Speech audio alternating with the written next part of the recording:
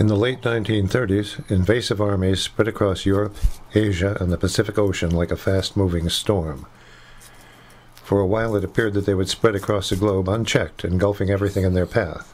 Half a century later, in a pristine segment of post-glacial forest called Eggers Grove on the southeast side of Chicago, a similar invasion took place as garlic mustard overran and threatened to completely eliminate native species that had sustained the forest for millennia.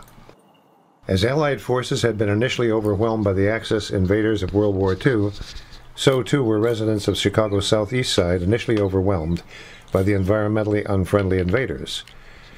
But like that Allied force in the vast war, the residents regrouped in environmental organizations like the Calumet Ecological Park Association, learning the strengths and weaknesses of the invasives and the needs of the native species, organizing combat forces to take the initiative from the enemy.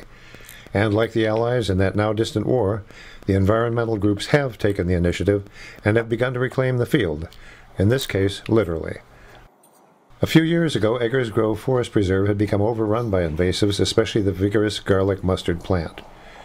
The combat team assigned to defeat that invader was fielded by the Calumet Ecological Park Association, its field commander being CEPA member John Pasterik. Since that time, Pasterik has marshaled his forces each year in Eggers Grove in a campaign that begins in late April and runs through May. This video shows moments from the event on April 27th. Here, at the outset, the team was searching for the remnants of invasives, which they have effectively reduced to scattered outposts, fighting a last-ditch attempt to regain the initiative.